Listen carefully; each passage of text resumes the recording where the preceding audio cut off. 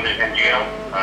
We received funding last year, and we've been in pilot phase for a few years prior to that.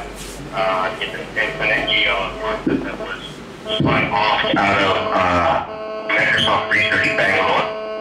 And the idea behind Digital Green is to educate marginalized farmers in India about better agricultural practices.